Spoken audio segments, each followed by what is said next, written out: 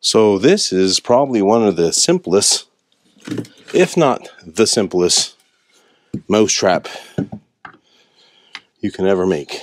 Everybody's asking, where's Cousin Jack? There he is. So I'm up here in a nice spot, a good location, where a friend of mine is going to be putting his cabin. And he's the guy that makes the music for my channel. If somebody in the forestry department is watching my video, what causes these bulging areas where the bark actually starts to split in the trees?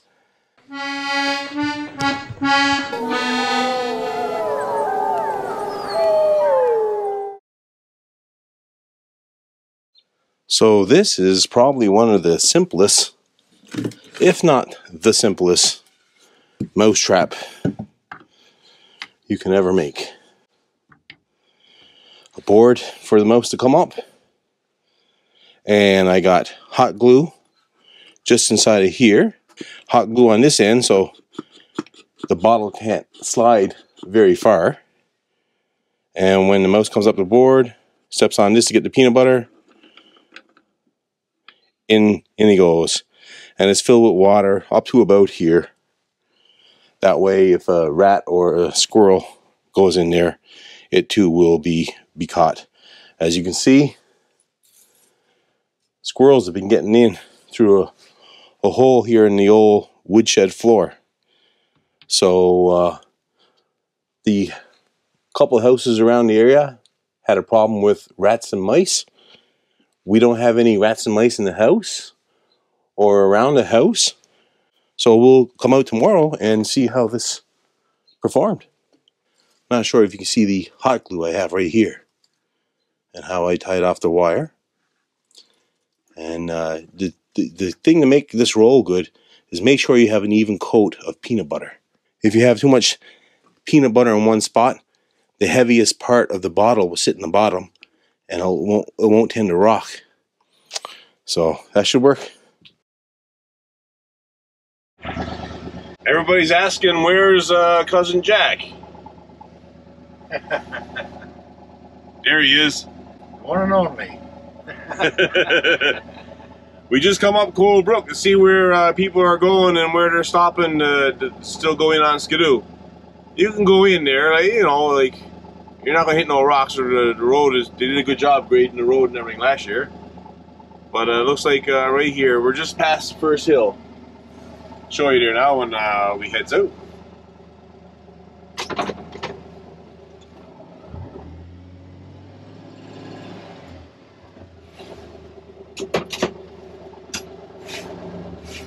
Snow's melting fast.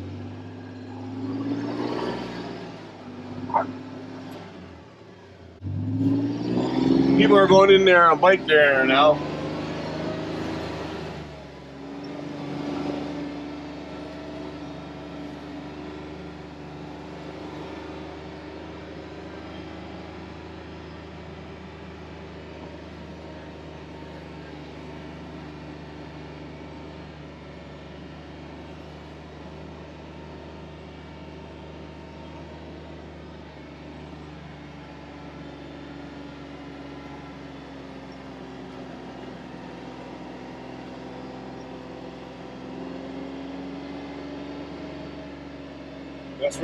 That's where they're stopping here. I'll keep it going there and show you when I get up over the hill here.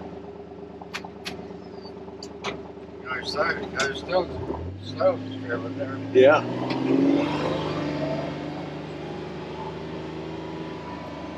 Few diehards still at it.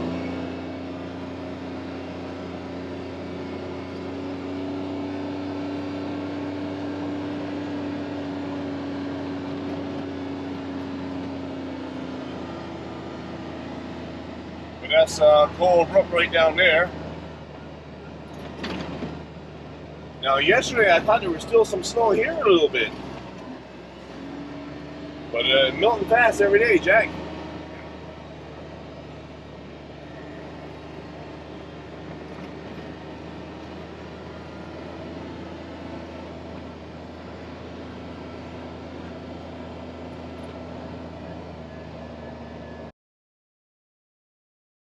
So I'm up here in a nice spot, a good location, where a friend of mine is going to be putting his cabin. And he's the guy that makes the music for my channel.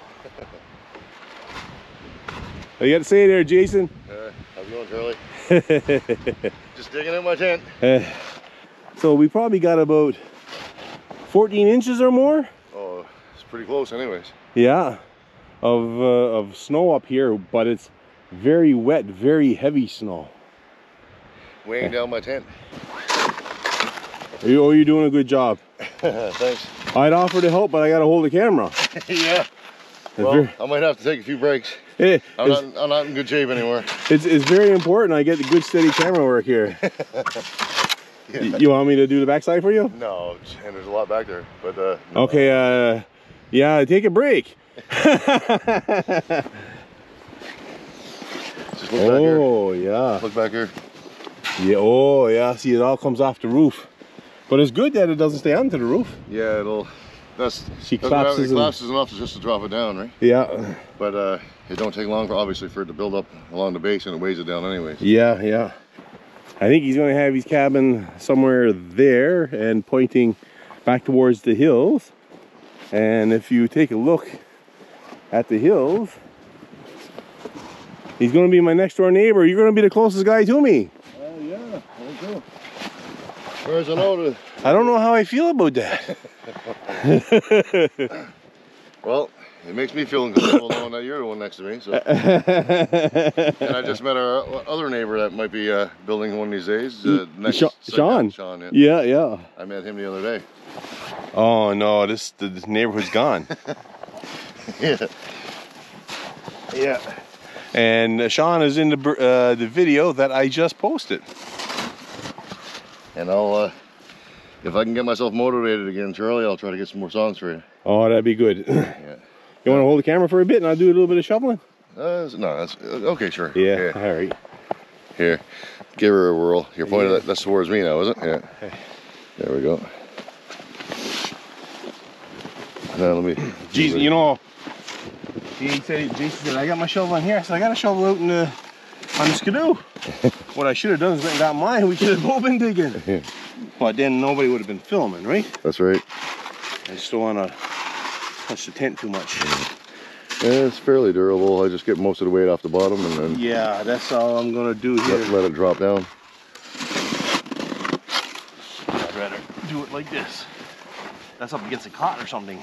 Yeah, I have the cot there. Yeah.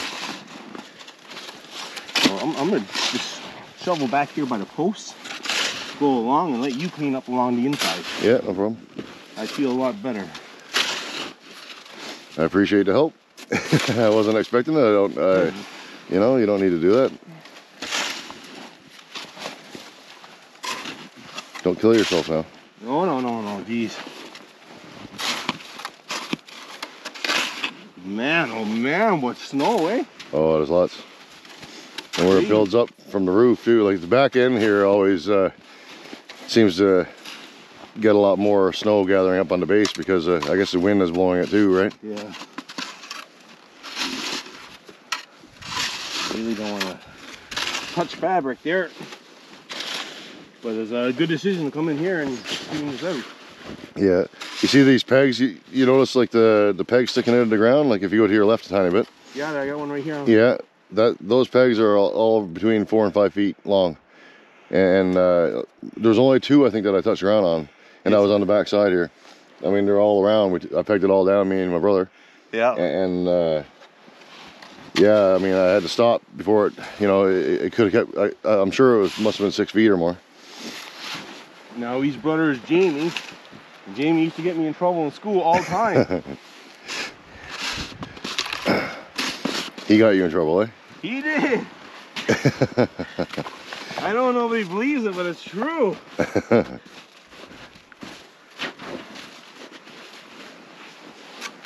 I was such a saint. Yeah.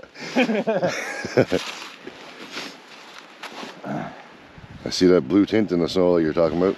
You see the blue tint? Yeah. When it gets that now, it holds an awful lot of moisture. Right. And then it changes the whole Like- fabric of the snow. Like grainy kind of almost. it goes grainy after that. Yeah, Yeah. not long after. Here, you take the camera. I'll start again. Oh no, gee.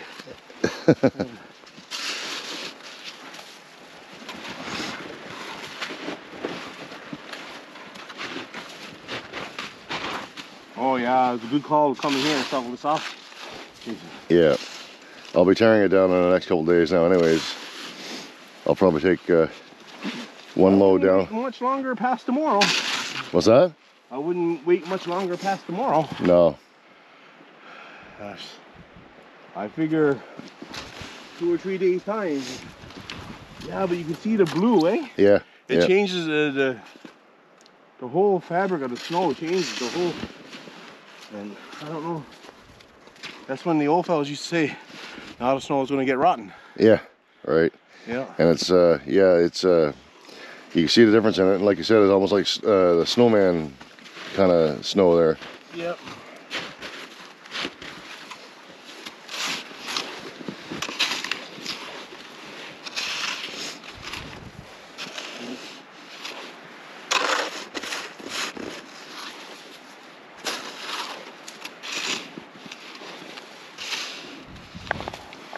All right, I'll let Jason have another crack at it. Yes. I'm a much better cameraman. Yeah, I have no doubt in that. What are you saying? I'm not a good shoveler? That didn't mean it that way. I think that's what he's saying. Someone I offer help him a guy and then he slams me like that. Well, you got more experience with the camera. Probably with the shovel too. Yeah. And now he's saying I'm old. Oh my. You're a little bit older. Not a lot though. No. You went to school with my brother, Jamie. Yeah. Yeah. Let me see. Jamie's birthday is on the 17th of March. Yeah, and yours is The just 12th. before. Yeah. 5 days. I'm 5 days older than Jamie. Right on. Now Jamie's old, but I'm not. Because you're the youngest, eh? Yeah. There was Jamie, Myra, Lisa, then you. Yes. Yeah, I'm the youngest by right around 6 years. So now, did they save the best for last, or was Of course. or was that was after you were born? That's it. They said no more. Yeah. Well, I guess I was the only planned one. I guess I had to get something better.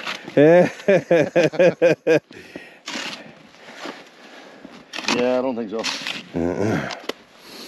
I'll be leaving in a week, so I got to get it down before then. Yeah.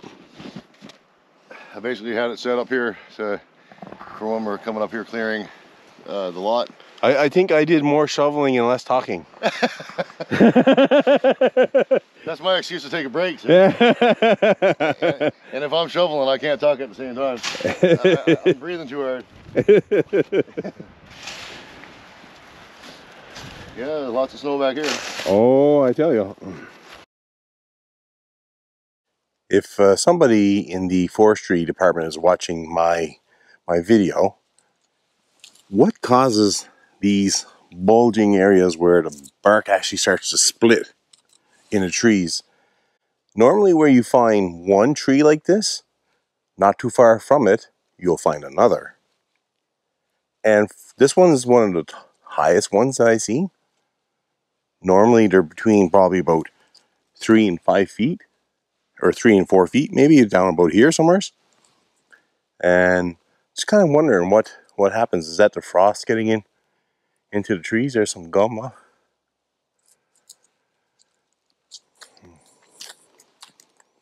Good old gum.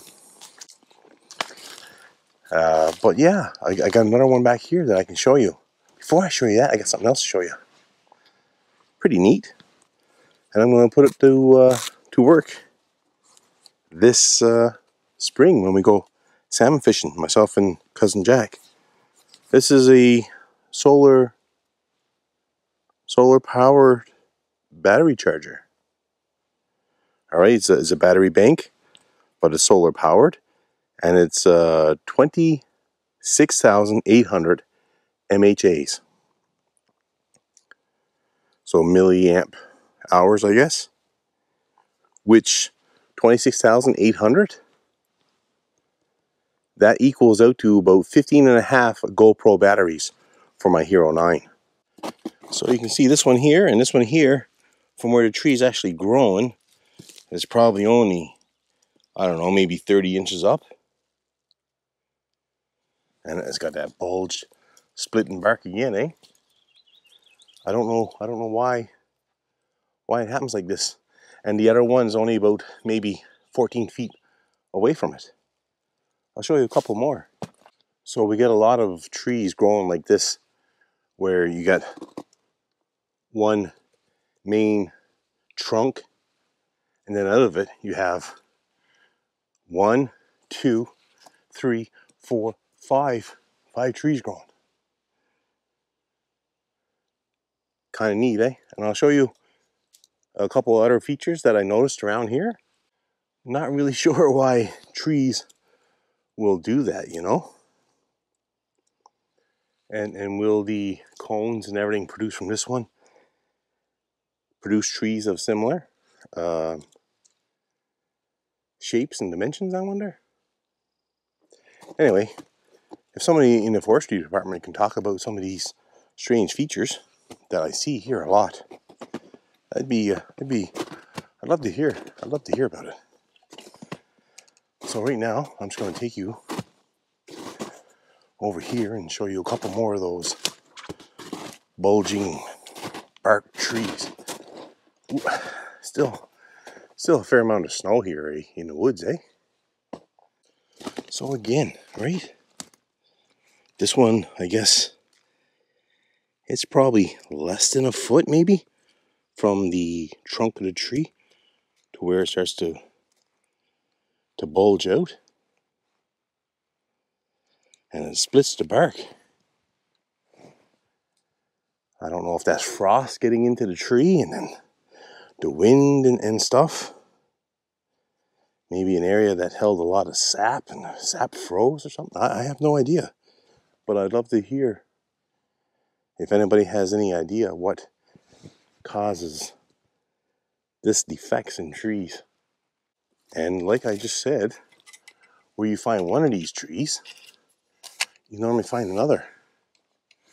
So if you can look right over here, we have another one. This one's up a little bit higher, maybe 3.5 feet. But again, it's like you get nice smooth bark, then you get that broken bark where this just bulges for whatever reason. So did something happen to the tree to cause this? Or is this kind of a natural occurrence that can just happen? Anyways, I thought that was interesting. And I got one more feature to show you guys. And I find this in here a lot as well. So let me go find a tree that has it. And it's this. It really bulges out here, but it doesn't split the bark, so to speak. And then it takes these big wicked turns, eh? And there's a lot of trees in and around here that are just like this. These are things I often wonder, eh? You can see another one there. And it's not just the fir trees. It's also with the birches. So another one there.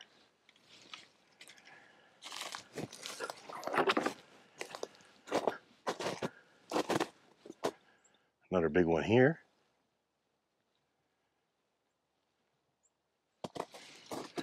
Right? And it's like this guy wanted to do it twice. So we never got any mice last night in that bucket setup. I checked this morning and there was no action. The peanut butter wasn't touched and no mice in the bucket. And I find it so strange because there are houses up here that are having mice and rat problems. Well, knock on wood. Knock on wood. We don't have any, but you know, every now and then I do go out and I put out a few rat traps and mouse traps. And the last time I set up this bucket trap, the first night alone I had 4. I think the next night I had something like 2 or 3. Then I went down to 1, and then the mice disappeared from the shed. But it seems like every couple of years I got to go out there and get rid of them. But anyways, hope you enjoyed the video. I know it's a kind of a mixed bag, but you got to see Cousin Jack again.